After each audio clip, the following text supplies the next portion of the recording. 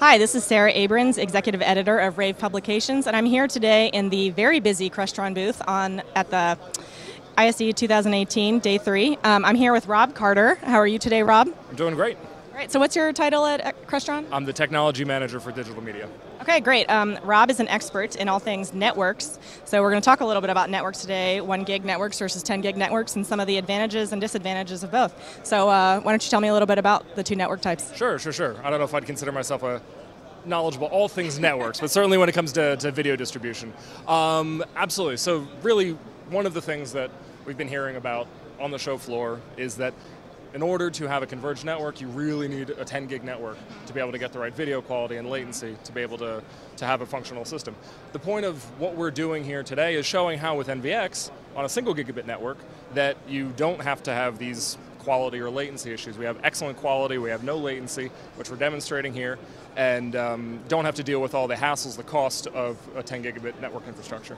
Okay, when you say 10 gigabit versus 1 gigabit, are you talking about a dedicated 1 gigabit network or like someone's existing network? Sure, you can deploy it either way. There are people that are going to be very comfortable with this stuff living on their network, and that's the dream for a lot of people, is to have the converged network which really only works with a single gigabit solution, because that's the networks that exist. However, separate networks, you can do that as well if people want to separate that out. Okay, but are there any sacrifices that have to be made in that regard with 10 gig versus 1 gig? Oh, absolutely. I mean, if you're looking at a 10 gig network versus a 1 gig network, not only are the switches more expensive, not only do you have to run new cabling, because the Cat5e that's in your walls isn't going to handle that. If you've got to get video out of that switch, you immediately run into bandwidth issues on bottlenecks on the uplinks, and just kind of as a sense of how much people don't really want to move to 10 gig, we're seeing for the first time now that Ethernet standards are actually moving backwards. We see 2.5 and 5 gig as a thing that's starting to creep out there into the world, because people don't want to be running 10 gig outside of the core where they're in the IT closet. So what are the integrators asking you about, telling you as they move to network-based AV?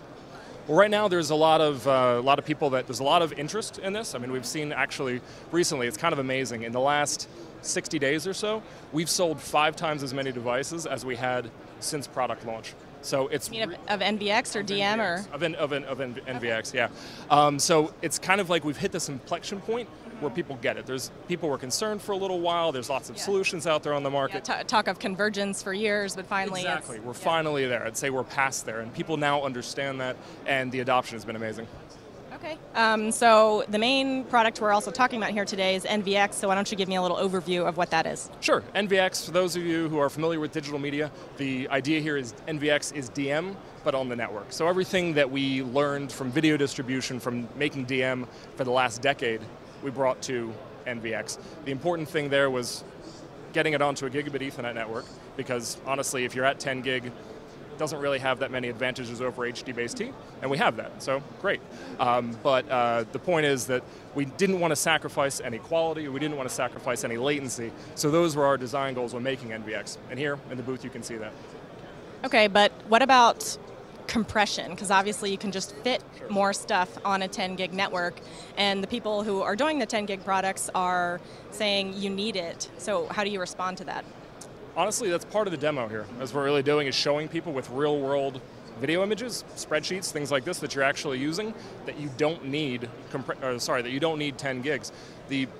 Keep in mind too that even on 10 gigs, with 4K 60 444, video resolution the bandwidth is getting insane. So 18 gigs is a 4K 60 444 stream. So anything on the market, even 10 gig, does have compression. Exactly. So it's not like we can get away from compression, it's the future. And what we're seeing here is it's not something we need to be afraid of. It's something that if you do it right, can look really good. Now, there are other solutions on the market right now for 1 gig that did make some trade-offs with quality. They made some trade-offs with latency. So we've seen some people that they're kind of skittish and scared off of 1 gig right now, and we're trying to make people feel more comfortable with that and realize that you only need 1 gig for so what's different about your 1 gig products versus the other 1 gig ones that are making the integrators skittish? Well, honestly, I can't tell you what they're doing. All I can tell you is the output, right? What we've heard from the integrators, what we're and what we can even show here is the video quality issues, the latency issues. And so any kind of interactive, the latency comes into play with interactive content, using a mouse and a keyboard, etc., you want that to react immediately. You don't want any kind of delay between when you move your mouse and when it moves on the screen. And so we see that, and we're demonstrating here, that with other 1 gig solutions, that is a problem. And that's muddying the water somewhat, where people say, like, oh, maybe you do need 10 gig for this level of quality. But with NVX, you don't. So how are you showing the shootout here? Like what an integrator who came by here look for in the shootout to see the difference? Sure. Well, actually the one we're standing in front of right now is our latency demo. So in the middle here, we've got our HDBaseT solution, which everybody's been using for years, gold standard really, if I could say so, in the industry for video distribution. People are comfortable with it. That's the point. NVX is the new product we're talking about here, gigabit network encoders and decoders. And you can see here, we've got the clock running. If you take a picture, they'll both be dead on. And so we're encouraging people, you can see, take a picture with your phone, you can hit pause on the video as you guys are watching at home, and you'll see the clock numbers are the same. Now, to that point I made before about other things on the market and 1 gig being problematic and scaring people off, we've got some competitive product here as well that adds a lot of latency. And before we started the interview, you were telling me a few things about differences between 1 gig networks and 10 gig networks, and you mentioned security. Yes. Can you tell me a bit about that as well? Sure. That's less about 1 gig versus 10 gig, but it is very important.